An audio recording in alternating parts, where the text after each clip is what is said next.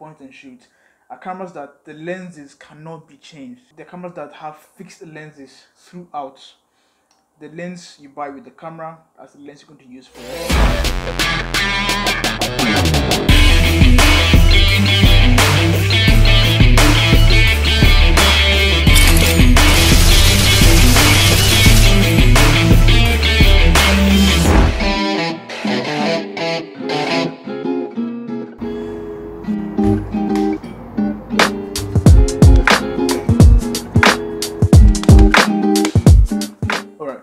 Hi guys, I'm Alex. I'm a photographer and filmmaker from the southern part of Nigeria, and welcome back to the channel. And if you didn't watch my last video, you really need to go watch that, because this video is based off of that. It's a continuation from that video.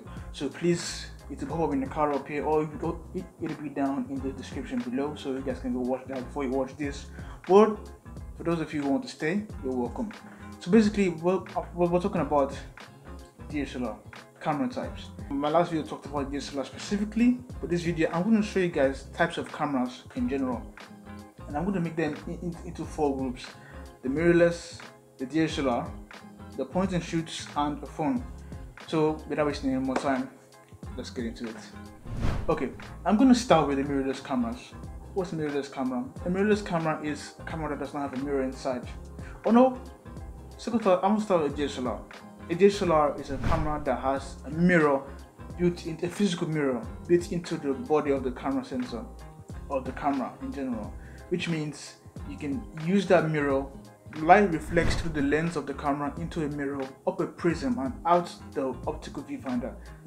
Nonsense, right? A viewfinder is basically that stuff, that stuff you look through a camera. That's what a viewfinder is called. So a DSLR is optical, which means it doesn't need to be powered by electricity. It's optical. It's light that reflects through the lens, through that mirror, up to that prism, a prism in the top part, and out the viewfinder, which makes you see what you see, which makes you see what you see through the lens. So that's basically that's what a DSLR is. And the lens obviously can be changed to anything depending on the mount of the camera, depending on if the lens fits that camera body. You can change the lens. Now, a mirrorless camera is literally the same thing as a DSLR, but with 2 differences, which means that it does not have an optical viewfinder. It has an electronic one, an EVF, which means the viewfinder, because as the name implies, mirrorless camera does not have a mirror inside, which means it doesn't have a mirror inside. So how do you see through the viewfinder? It's electronic, which means it needs to be powered on before you can see through the lens. There's no mirror inside, and that's like the future right now. That's like the basic. If you want to buy a proper camera for higher end users, it's a mirrorless camera you're going to go for. They're like the best. They're like the standard. They're like the gold standard right now for cameras. Then we have the point and shoot guys. The point and shoots, they are basically still mirrorless cameras, yes, but there's a fundamental difference between both of them. Point and shoot, as the name implies, a point and shoot are cameras that the lenses cannot be changed. They're cameras that have fixed lenses throughout. The lens you buy with the camera, that's the lens you're going to use forever. We all know that those cameras that you see, that are very small, or like they have this crazy zoom. All those cameras. They're cameras that they're called point and shoots. They're for like consumer ends. They're for people that just want to have a camera lying around in the house for like basic photos. Point and shoot. And then we have lastly a phone. Maybe you know what a phone is. A phone too is a mirrorless camera. I'm going crazy right here, but like, what is different? A mirrorless camera, a phone, it's also a mirrorless camera because it doesn't have a mirror inside too. Yes, but a phone, the difference between a phone and the rest is the sensor size. Like I said in my last video, the sensor is reduced to fit inside a phone, and the phone is based on what we call computational photography. That's what the phone is. You can watch my last video to have more information about that. So this video is for you. This video is about, like, if you're in the market to buy a camera for yourself or for someone, what do you get the person? It depends on 2 things actually: what the person wants to use the camera for, and the person's budget.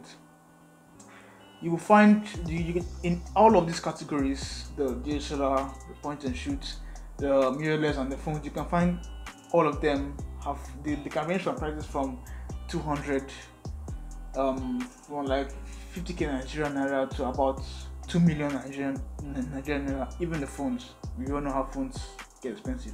The phone, yeah, there are phones that get to that point. You know, these special edition phones, like custom phones, you know, limited edition phones. Those phones, they can get to those prices. So what do you get? So yeah, basically, like I said, the main thing is what you want to use the camera for. Then you can check the price. So a point and shoot. If you're somebody who doesn't really want to go in depth into video making or photography, they just want to have a camera lying around your house that you can use to take photos of your family members, your kids, if you have any adults here, I don't know, or just some stuff like you don't really want to go big. A point and shoot can be for you guys. You know, it's the picture quality. It's not fantastic, but like it's there.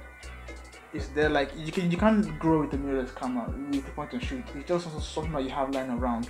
It's just lying around. Then if you're somebody who wants to actually get serious with photography and videography, you can get a DSLR or a mirrorless. A mirrorless camera is like right now they're very expensive. So like I think the cheapest one is like 500k Nigerian naira. I don't know. But they're basically the same thing. It depends on what you want to do for. Now when it comes to those aspects, those guys of you who want to go seriously, I recommend a DSLR or a mirrorless camera. Now that totally depends on you and your price range. A DSLR, I cannot tell you the brand like Nikon, Canon or Sony. There's no better brand. It depends on what's your preference on the one you hand reach. Yeah, it's your preference. I can't tell you. Like I use Canon, but like Nikon, there's some Nikons that I want. There's some Sonys that like. There's no perfect camera brand. Don't be deceived by anybody.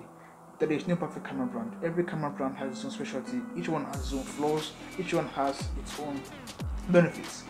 So, and the phone, I put it in the phone there because the phone is like the common use of everything. You can use your phone to film videos, to take photos, and they look stellar. I mean, like the last post on my Instagram page. If you follow me on Instagram, by the way, yeah, you guys follow me on Instagram, please. I make content. I specialize in product photography, so like you guys can always check that out. Some of them I take them on my phone. You might not believe me, but like I do take them on my phone. So like I always say, it's not in the hands. It's not the camera you use per se. It's the gear. It's the person who uses the camera.